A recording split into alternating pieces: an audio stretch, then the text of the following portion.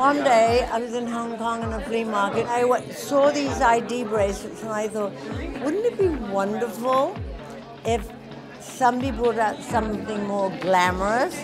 And I closed my eyes and I visualized and I said it would be a blue onyx inlaid ID bracelet, and it would have on the top gold screws, and the yellow gold one would have white diamonds, and then there would be a silver one with lapis, and on the top there would be gold bezels and yellow diamonds.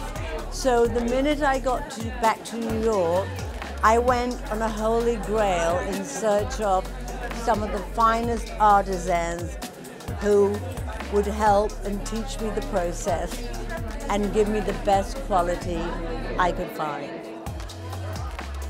I happen to be a Reiki master, and I take that for free into the hospitals. Then one day I thought, well, I hope I'm not too superficial, but I would love to do it on my jewelry.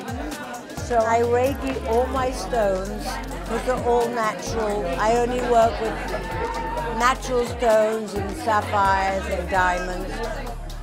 I would describe my jewelry as rock and roll chic jewels for women and secure men, because I think it transcends, and I think the ID bracelet, I mean, it's from Wall Street, the city in London, or wherever my jewels are. It's amazing, the cross-section.